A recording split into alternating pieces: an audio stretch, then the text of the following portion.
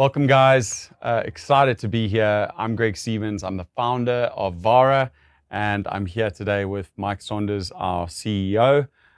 This is a great topic today. We're going to be talking around the decentral autonomous organization and tokenomics. So I'm going to get straight into it. Firstly, Mike, this is directed at you. Why have we created this system, this decentral autonomous organization? Why have we morphed from a centralized business into this decentralized ecosystem? Thanks, Greg. I'd like to just start off by saying thank you very much for having me. Great to be here. Great to have you here, Mike. Yeah, I think the realization that this ecosystem is significantly bigger than the sum of its parts, and it's the opportunity for this to evolve way beyond the confines of what one singular centralized entity can actually manage, is really at the core of why we're wanting to make this move towards a DAO. We are already seeing opportunity for multiple different types of contributors and consumers in this ecosystem. Different content partners, different publishers. Across the board. When you look at user-generated content from individuals, you've got a variety of types of consumers. Game developers, gamers, play-to-earn gamers. You've got brands that are coming on board. We've got our network affiliates. There's a variety of user types here. And we really need to move towards a more democratic approach to how we're going to control the trajectory of this ecosystem. And any kind of sort of background in terms of what a DAO structure is? I know we were talking about it earlier today. Maybe just for the audience, you can just give us some insights there. Absolutely. DAO, decentralized autonomous organization. It's all in a name, really. The term has been bandied around since probably the early 90s. Many would argue, though, that the first real application of a DAO is actually Bitcoin itself. Yes. As being a truly global decentralized protocol. Even in the way that the validators actually work in the Bitcoin ecosystem, needing in excess of 90% consensus for any actual updates to take place.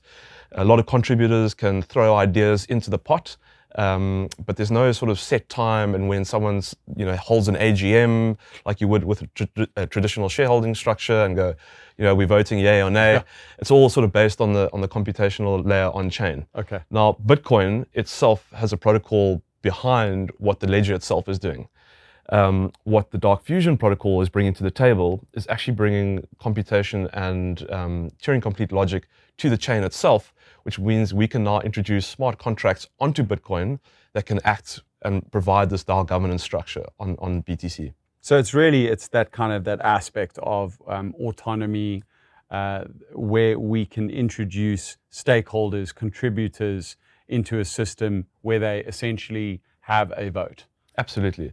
And we can even go so far as to also manage and control weighted tiering in terms of those voting rights. Another interesting point is around why the Dark Fusion technology was so crucial to us setting up this structure, and more importantly on Bitcoin. Why didn't we set up a DAO previously?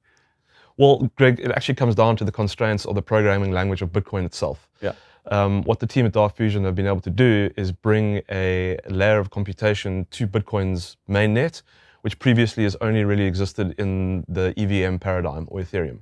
And one would also argue that we're not interested in setting up DAOs on EVM-based solutions. And that all goes down to the trust of Bitcoin, the adoption of Bitcoin, and the sort of the value that can be unlocked within that network. Absolutely. And I think in its simplest form is if you were building a DAO on top of a centralized organization, at its fundamentals, it's not a DAO. Yeah. So any perceived DAO sitting on Ethereum is not actually decentralized. Exactly. In its true form.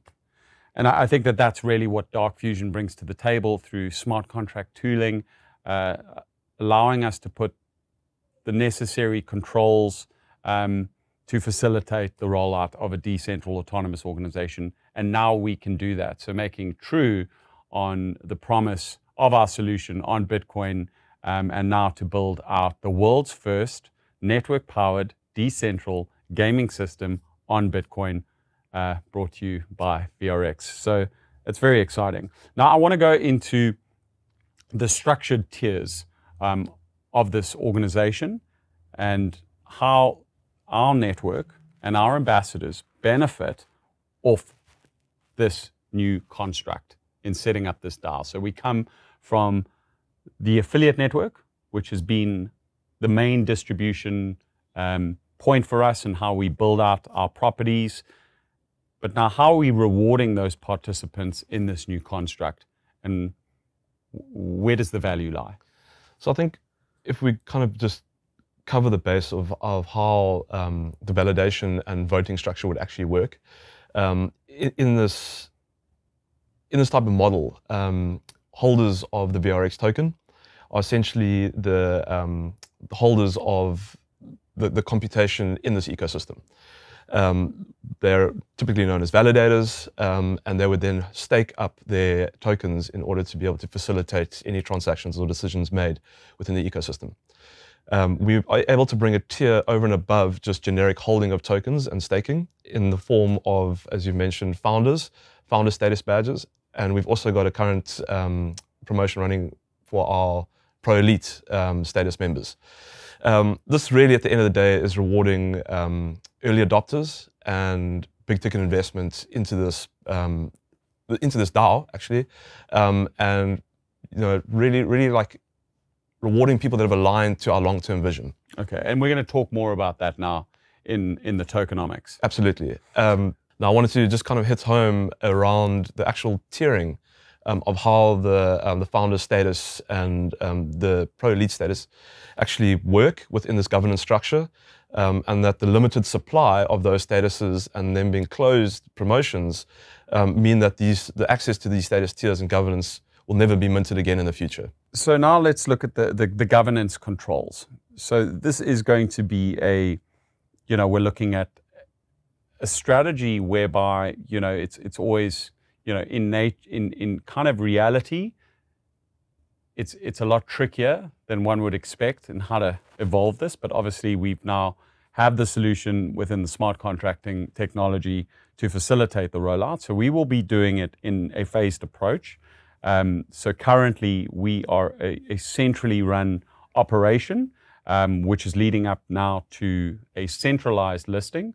And as soon as we get, from a public perspective, more participants in the system, we start phasing this into a partially decentralized system. And then ultimately, the goal is to be fully decentral, all on Bitcoin, our own marketplace, our own system wallet, live, functional, where everything is, essentially running on the Bitcoin network. Yeah. So yes, it is a multi-phase approach. It's not something we can flick a switch and just transition overnight. Yeah. We're probably looking at a couple of years to really get this absolutely nailed. But it doesn't mean that the first action towards this decentralized play doesn't start immediately. Yes. And that is from the perspective of looking at our token vesting and emissions would be our founders initially, Pro Elite, and our public seed round. And we're actually introducing a booster mechanism where there'll be 120 million of our billion tokens will be allocated. Well, that's really the value that these early contributors unlock, over the next 2 to 5 years. Exactly. And now the airdropping of those additional tokens just further enhances our commitment to rewarding these early adopters, and it really cements home the voting rights that these two top tier governance holders will actually have in the long term in the DAO. Now we're going to talk around tokenomics. We've been working on this plan for some time now. This business has evolved. We've been through a number of different cycles, all central to our core vision, which was to create this truly decentralized Bitcoin vision. And going from a massively multiplayer online metaverse game, building out this robust affiliate network, bringing in the ultra fair component with the iGaming future, and so much more planned on the roadmap. We had to build a tokenomic plan which was robust and essentially accounted for all this growth by rewarding early contributors and making sure that we have the sustainability, the longevity that one would expect in building out a healthy token economy. Absolutely, Greg. It's been a fairly exhaustive exercise, and I think we've covered, crossed all of our T's, dotted our I's. Yeah. I think at the core of it is the idea that the tokenomic model has followed the evolution of the business and broken out of the constraints of a particular game or game ecosystem in terms of the MMO. It's now a lot bigger than this. It encompasses the entire marketplace, the ecosystem, multi-participants, and to your point, also aligns to the future vision of various other types of game content, iGaming, that will actually come into this ecosystem. We've modeled this in such a way that it's showing our intention behind stability and longevity of this project. There's vesting that exceeds 6 years in certain allocations, and we've focused a lot of the tokenomic allocation early vesting, to your point, to reward our early adopters. I mentioned earlier this booster mechanism. Post our founder, Pro Elite, and IEO with our partner CoinStore, we'll be doing airdrops to the participants who pick up tokens in that series, and then sort of starts moving towards aspects of our various other buckets. Our community and project grants, we've got quite a strong allocation on that front. Our platform development, and a large portion, almost 20%, focusing on marketing over the next 6 years to help proliferate this ecosystem. And within these tokenomics, what was the kind of the core design ethos? Certainly, looking over the near term, it's about making sure we can gain traction. Okay. And a big part of that is coming back to this rewarding early adopters. And something we haven't really touched on is actually the idea of how we're giving out rewards. We can have a right to mint with all of our 1 billion tokens pre-allocated and actually reward validators with things other than VRX tokens. Using the Dark Fusion protocol, for example, Bitcoin. That is going to be the primary reward incentive for validators and participants in our token ecosystem. We can then also introduce various other SEL assets, for example, rocket fuel in-game. So it's kind of limitless in terms of what we're able to do on that front. We've got quite a low emissions curve initially. And looking at sort of in the next 12 months, when our first major unlocks start taking place, we know that we've got increased capital velocity. Taking, for example, the game, which will be launching in 6 weeks' time, a lot more activity in the ecosystem. So let's break down the tokenomics high level. So if we look at our total allocation, if you could run us through some of the numbers. Total allocation, 1 billion. Minted on SEL will be our final play, where our tokens will live, be traded, and the ecosystem where the VRX token will live.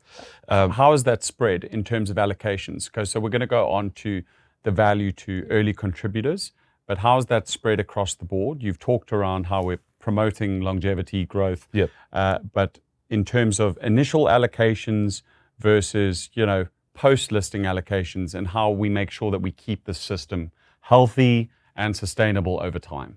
So just going to refer to my notes quickly, just to confirm. But we've got a spread of 20%, 200 million tokens across community.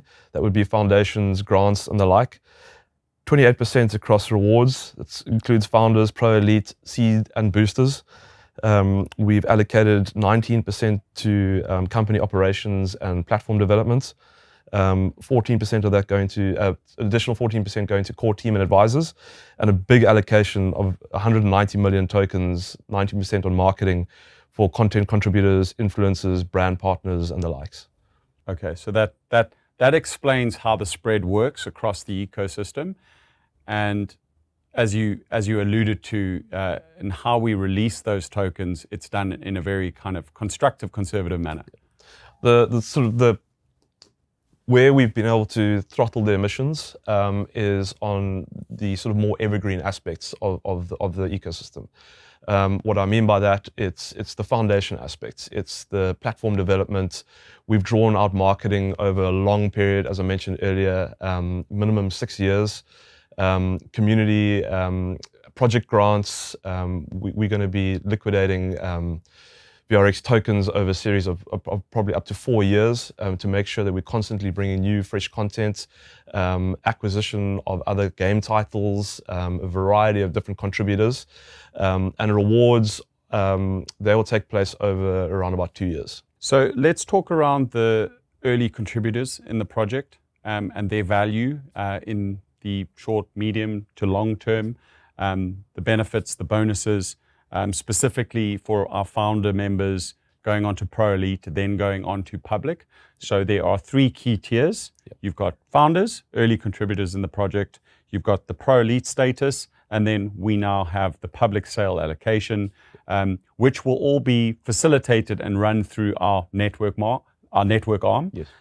What is the main benefit? Okay, so you talked around the privileges within the DAO. Mm-hmm. So there will be voting privileges based on your tier and contribution to the network, given the exclusive NFT status badge and what that entails in the construct of the DAO. So based on your rank, based on your tier, you get specific rights. Yes. But then the real value, away from the unlocks, which we're going to talk around now, is this booster allocation.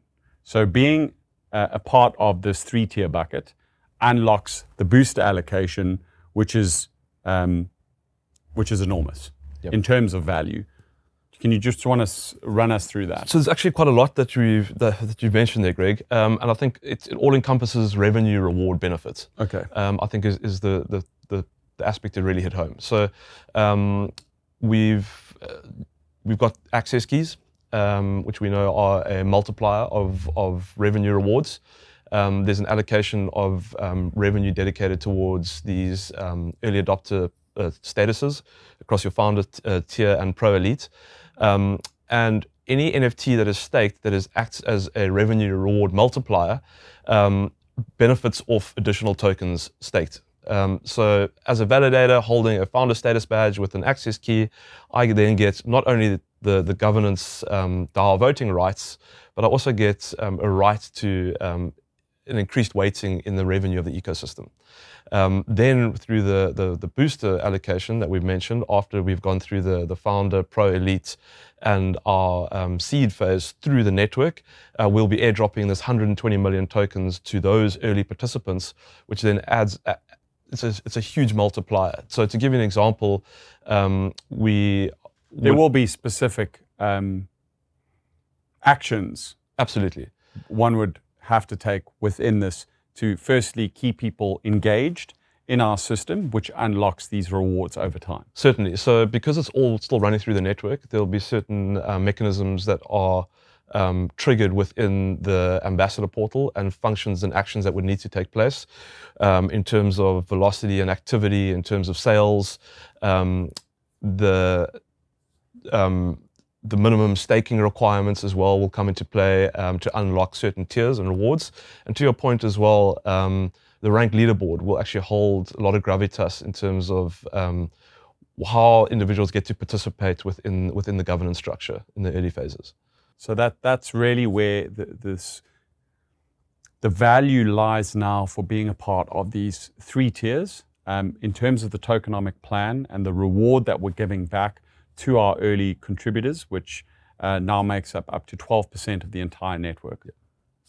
Yeah, the boosters in itself in this early phase equates to a massive 12%. So really that's important to understand, Mike, is the value behind these 3-tier buckets is not only do I have the incentive pools, everything, all the utility that token unlocks within this network structure, but we have access to this booster allocation, which accounts for 12% of the network over time that will be rewarded to tier 1, tier 2, and tier 3 participants, which is incredible. Yeah, Greg, it's a massive allocation, and it's a vote of thanks to our early adopters. So now I want to talk around the Yield Pro and how that translates into value in terms of VRX and staking. Yeah. I think it's a very important thing to cover because Yield Pro is right with us in the here and now. We've spoken about rewards emissions in the form of Bitcoin, yet individuals with tokens staked up in Yield Pro will see that they are accruing rewards in the form of additional tokens. Yes. That is something that is essentially a near-term or medium-term approach in order to make sure that there is utility and rewards going out to the network right now. And as we'll transition away within the next sort of 6 to 12 months well, actually it wouldn't be, it's in 11 months when the lockup ends. Before that time, we'll crack open the Yield Pro contract, and we will then transition from a rewards emission cycle in terms of rewarding individuals with these VRX tokens and start transitioning into our future goal of BTC rewards. So part of our allocation from the marketing allocation of VRX at the moment is what is going into the Yield Pro rewards at the moment. So just to summarize our discussion, we will be releasing the tokenomics, but let's just cover the basis. So we're 1 billion tokens on issue. The system has been designed around longevity and sustainability over time, and that's clear in our schedule in terms of our vestings, our unlocks, rewarding early participants in the system, and really, accounting for all the additional value that we're going to bring into the system over time, with the marketing allocation, the operations allocation, having this project grants, our foundation allocation, everything has been designed in these tokenomics to, promote and grow the value within our system over time. Absolutely. And, to add to that, I think it's really the way we've looked at the variety of contributors now and what this potentially can be in the future is front and center to those individuals that are going to be supporting this ecosystem, and how we can make sure that their inclusion years down the line, that there's still benefit to them as well. Another point I'd like to discuss is there's two aspects to this tokenomics, and this is the beauty of this model is that you have utility already behind this token within our affiliate network, which is the key driver of helping us distribute and propagate this ecosystem in unlocking these incentive pools. So more tokens and access keys I have at stake, the more incentive rewards through the ambassador program I can unlock. Then you have the utility of our token being a listed token, where you have that appreciation in value. So there's really value, on all fronts here, in terms of, having this token that's already in market, having a centrally run business, which, has been profitable over the last year. So proven cash flows that we have, built out, and now we're going to be bringing into this decentral economy, which is ultimately going to prop up the token. A lot of GameFi Web 3 projects that are in market, are highly speculative, don't have supported business models with proven out cash flows that, they can now bring into something that's going to list in terms of the value. And I think that that's what's very unique about what we're doing here. So we've set the foundation. We're listing a token. We've, got these proven business fundamentals that we're bringing into market. Now, when we look at outside public participants, outside the network that are looking to get involved in this business, that are looking to contribute, we've done a lot of the groundwork, to get to this point, where a lot of these types of business models, they'll go list a token, they'll rely on that kind of speculative outlook and demand on raising capital and getting the stock moving before they've even proven out the fundamentals. Absolutely. I think it's, we certainly haven't put all our eggs in one basket, so to speak. And if we quickly just rattle off a few sort of examples of utility of the token. You might have a long-term investor mindset, founders that are staking up massive amount of tokens, drawing off yield over a long period of time. We will obviously have our centralized listing, which brings an exciting paradigm to the VRX token value. And it does, we do want guys trading. We want velocity of the token as well. You're going to have play-to-earn gamers that are utilizing the VRX token as a transactional token that are able to. But there's a difference between hype trading and trading on business with fundamentals. Absolutely, and I think it's really just highlighting the multifaceted use of something that means that the balance and the sustainability of the token means that we're not reliant on one area, one aspect, or one type of particular actor in the ecosystem for the long-term benefit of everybody else. And that's why I think this network arm is so powerful, because you have a network that can help distribute, can help propagate. There's a compensation plan which incentivizes the network. But now, on building out this business, with proven cash flows, we're now reinvesting into this economy. Can you imagine what that does for the token price? Because now it's a kind of a win-win scenario. You've got this compensation plan, which incentivizes the people to grow because, there's livelihood, there's an income. But in turn, they're actually driving the price of their token up because they're building out this business, which is incredible when you think about it. So it's kind of participants, contributors, ultimately deciding their own fate. Absolutely. It becomes a self-fulfilling prophecy. And I think it's all aligned to the buy-in and the vision, alignment to the vision of what we're building out here. And this transition with the DAO moving towards 100% of network profit going into the token value, which supports the ecosystem across every facet of every platform that we're building, really kind of hits home at like how important the network function is. And I think that that's the key message we want to get across here today, is we're building out a global network focused on gaming, iGaming, and all it has to offer on Bitcoin, first in the world. Imagine us growing this network, but 100% of the profit that's generated goes into building out this token economy while incentivizing the contributors who are powering this network arm. That's a business that will scale. That's a phenomenal story. That really, truly is. I think there's untold potential, and there's definitely a lot of reason for a lot of different people to look at this favorably and want to jump on board. Thanks, Mike. So just to summarize, we've really built these tokenomics around sustainability, longevity, protection for our early contributors and investors in the project, but something that's going to scale, having the right mechanisms in place in order for this to be something that lasts. And I think that that's the important part of this, something that can grow. Anyone coming into it, feels rewarded for the value that they're contributing.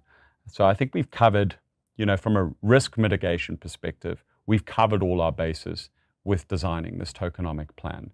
But now the key point that I wanted to mention, which maybe isn't landing, is that this has not been possible to create a decentralized autonomous organization on Bitcoin up until now. That's done through smart contract tooling. To facilitate this construct has not been possible. And why I believe it's truly decentral, because it's on Bitcoin and because it's not on any other blockchain where there are, obvious problems and holes and central control. And this is why Bitcoin is so attractive when setting up a construct like this, because it's trusted. It's impossible to hack.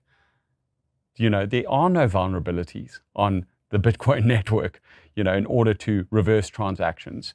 And now having this smart contract tooling protocol allows us to set this up. And that's really where the key is. And being able to unlock the utility and the value of Bitcoin, $800 billion plus. Now you've got a gaming DAO, you've got an ecosystem with its own marketplace, with its own wallet technology, exclusive for the gaming market, being able to trade assets in BTC, bid, list, buy, true ownership, sovereignty of wealth, unlocking the value in Bitcoin, that's where the key lies to this. That's where I'm over the moon when I think about the possibilities of what we can do with this system. Yeah, Greg, it truly is an astonishing breakthrough. And yeah, I think pieces are all slotting into place now. And we are so bullish about, getting to market and really building out the future of VRX. Thanks, guys, for joining. I hope this gave you a good overview of our tokenomic plan, which we will be releasing shortly in this exciting roadmap and partnership with CoinStore. I'll see you guys soon. Cheers.